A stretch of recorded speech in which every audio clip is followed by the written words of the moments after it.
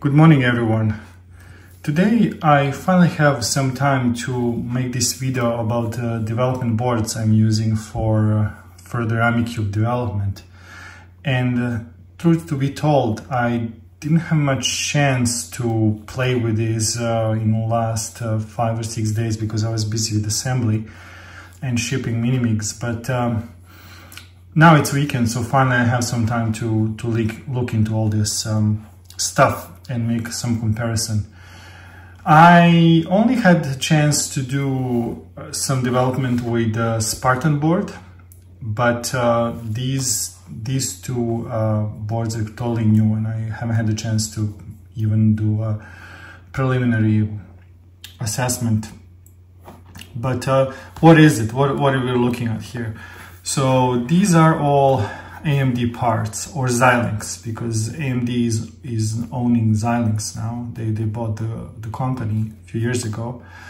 And these are, I would say, mid-range of the products, FPGA products from AMD. They're quite nice for as he says here, for makers and hobbyists. They're considered to be a cheap, cost-effective parts. And of course, from here you can go further and get larger and more capable parts. But I think for a board that's similar to what comparing to Minimig and what I'm trying to design for a next-gen board for AmiCube, this might be a good fit, at least to start with.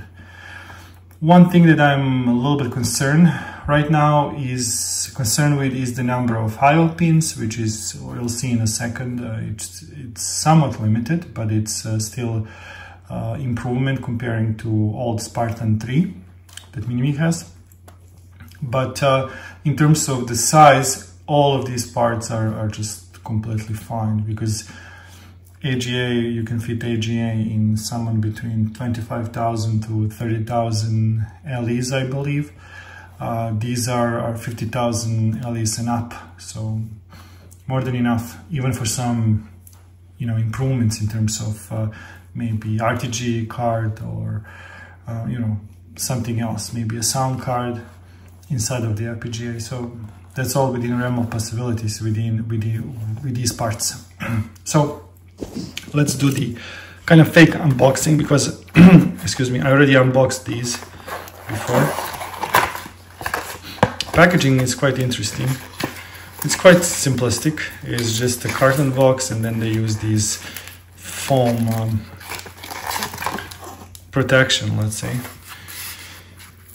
So this is the one that I already featured in one of the videos. So this is a Spartan.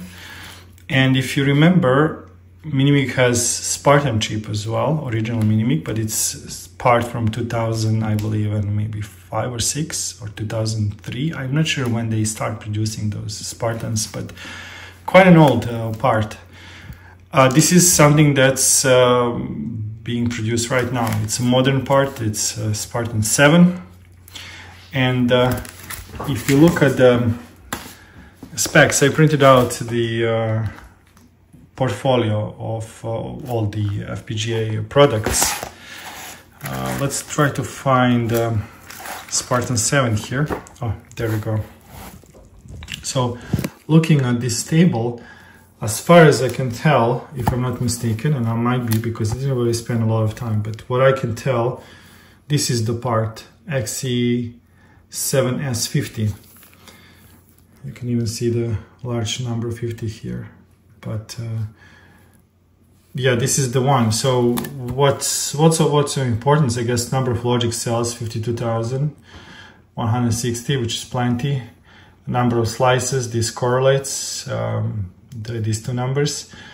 Distributed max RAM, I guess this is if you use all of the fabric for RAM, which we want. We might use some sort of cache memory like Minimig does, if I figure out how, because that's the thing that's really improving the Minimig performance. So I'm going to look into that and so forth. Things like block RAM, first in, first out, total block RAM, clock management tiles, and so forth and so forth. So this is interesting. PLLs 5. If this is number of PLLs, clock management tiles, maybe we can do in the menu. I can create 5 different clocks, so you can do 7, I don't know, 14, 25, up to 60 megahertz. So you can actually choose that from the menu. That would be very nice. And then I/O pins, what I'm seeing here, and I need to be careful because some of the pins are used for some specific purposes, some of general use, but it says max single-ended I/O pins 250, and of course differential pairs 120. So this number 250, it's quite decent, I think. So it's a good start to hopefully implement entire Minimig with AGA, with a CPU slot plus floppy. I think so this board can do it. Now bear in mind, this is just a FPGA chip. There's no ARM controller here. Minimig relies on some MCU system controller, whatever is the one you choose, to kickstart the system, bring FPGA up, and do all sorts of how can I say that, pre-start configuration setup for the board to become alive. That's not strictly necessary. I have some FPGA boards here. They're not using any sort of ARM controller or MCU on the side to kickstart the Minimig, because everything's done in FPGA. And you can create a small FPGA core that will do just that, because it's quite simple. There's not much happening there. So, you know, within a couple of days, I'll be able to develop something just for the FPGA. Having said that, these boards are capable of running Microblaze, which is proprietary AMD, let's call it MCU or CPU. And if we can port Minimig stuff to use Microblaze in some extent, if that's needed or if that's a good fit, which I'm not sure about this time. I really need to kind of start looking into Microblaze development. If that's the case, then that's great, because we don't need any additional parts. Everything can run off the FPGA. There's another thing, those ARM controllers or MCUs, they also use some sort of, they're used for floppy emulation and stuff like that, as far as I know. So that's another thing that needs to be ported. But I mean, you know, we have source code. So from that point on, it's just a matter of moving to a different platform and testing. So we'll see how it goes. Now, what comes after Spartan, this is kind of like a step up, it's Artix. So this is Artix board. And if I do another unboxing, you'll see it's very similar inside. So there is this foam, it's a little cardon box, nothing special there. And if you look at the chip right away, you'll see that, well, I don't know if it's different in size, might be quite similar, same BGA package. But inside, it's quite a different thing. So what they're telling me is that this is better performing chip, but aside from that, it has a better fabric density inside. So if we compare these two boards, if you look at the sheet, so Artix, this is the chip that I have, I believe, if I'm not mistaken, 100T. It has 101 440 logical cells, so 101,440. That's quite an improvement. It's double in size. This is quite a serious part for a little hobby board. And then everything else, maximum distributed RAM is also interesting here. It's 1,188 kilobytes, if I'm looking this correctly. But interesting part is that in terms of I/O, it's quite similar. It's 210 pins. And these are, I believe, all general purpose I/O pins. But interesting part here, there is an Ethernet on board, so this chip can support that, I believe. And maybe we can find here transceivers, Ethernet transceivers, and things like that. But I see a little chip here, a little part as well, next to the next to the Ethernet, so that's probably related as well. So this is required. RAM, I believe, I'm looking now at these sheets, but I think it's also DDR3, if I'm not mistaken. It says on box that DDR3L, I think. And the same thing for the Arduino thing. And these are the little P mods for whatever you need. You can add PS2 or VGA or whatever. I have those P mods, quite a few of them, so we can do some sort of development right away. But major difference here is better performing FPGA and also bigger fabric. I/O is quite similar, and I guess there is quite a list of features why this is a better chip, which, you know, I don't know how much I'm interested in all these other characteristics here. We'll see in time, but I think either part will do, Spartan or RTX. The main difference for this particular application with the AmiCube will be the price, I think. These chips don't have ARM controller or any MCU integrated, but they can all run microblaze. So that's, you know, maybe that's even better approach. If you can port stuff from Minimig to from that ARM controller to microblaze, then Bob's your uncle. You can use any AMD part in the future, and you know, it's very easy to maintain the project. Well, you see, people usually think once you create a hardware, a board, you're set for kind of unlimited time, but that's not the case. It's very similar to software or, let's say, app development. You make app, you publish the app on App Store, and then after a while that app gets obsolete, the libraries gets too old, and store will disregard your app. It's similar here, but what happens, it's not the App Store that becomes obsolete, it's your parts. You cannot find replacement parts, you cannot buy new parts, so that's a problem. So therefore, if you can design something that's sustainable in terms of you can interchange parts or buy new parts and replace certain elements of your design easily, the better. So I see microblaze as being something that's portable. Can I integrate microblaze into design? We'll see. To which extent I need to try and play with Vivado and see how it goes, but I'll definitely give it a go. And again, this RTX will have the same board with the Zinq-7 SoC, so I can make development quicker and easier. So I can use all the parts of the Minimig and start re-engineering that for the AmiCube more efficiently. So that's that. Now, next board, another step up, I believe. If it's a different kind of beast, but I believe that's definitely a step up.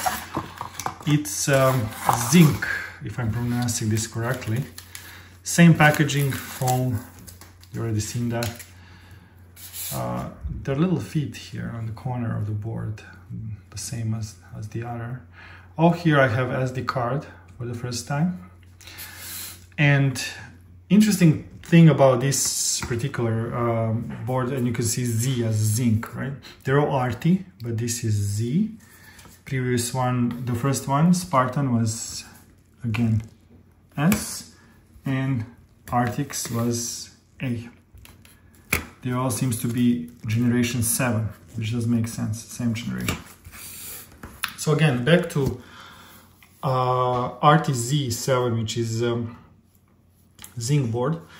This is totally different thing. I mean, it's not really totally, but kind of, because this is a SoC. Here you have a little ARM Cortex chip. I believe this is two core variant. And you also have quite formidable fabric size. I believe it's 85,000 logical elements, which is formidable by itself. But this thing is, I believe, similar to what people use in those boards for Mister. Mister has SoC that will kickstart the Linux, and from there you actually load your FPGA cores. I believe that's how it works. So this thing is quite similar. Has quite a lot of things on the board. It has the SD card, obviously, has the Ethernet, USB even, and then there is even HDMI out and in, and some P modes. I don't have as much I/O here, I guess because it's used for already these peripherals. And if you look at the sheet here, number of, for this particular package, CLG 400, and for Z1720, is that one I'm using? I hope so. I think I did the research the other day, and that's the one. So if you look at that one, I/O pins are about 125, 128. One, I believe, is coming from your SoC, the other one is for the FPGA. So in terms of I/O, quite limited, I would say, comparing to previous boards. But it's a good board to start playing with ARM, real ARM on the board. This is really high performance thing. So in theory,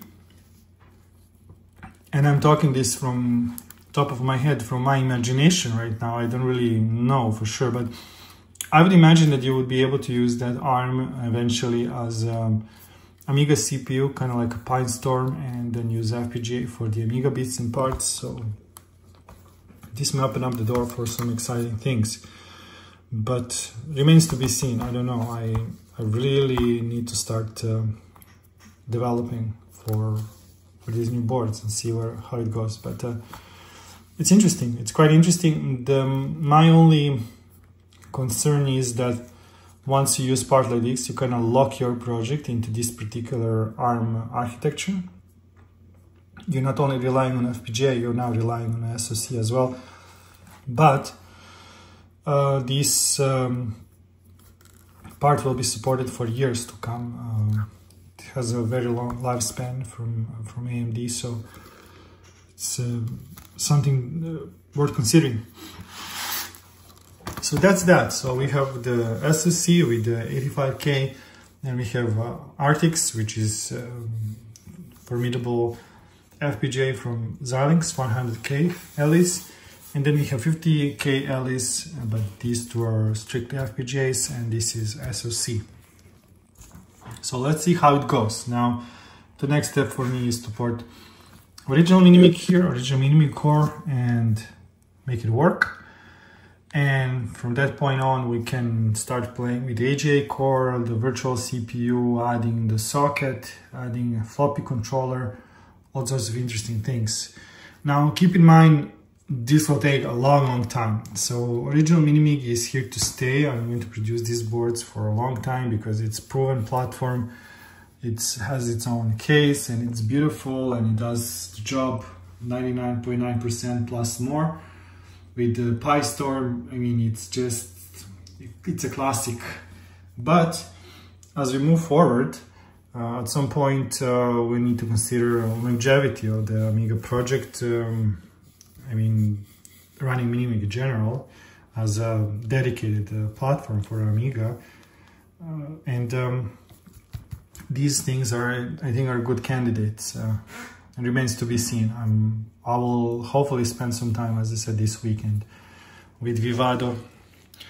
So that's about that. I hope you enjoyed the video, and I'm hoping that at least to a certain extent this is informative video about these great development boards.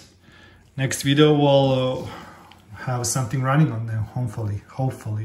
Fingers crossed. Thanks for your time, thanks for watching, and talk to you soon.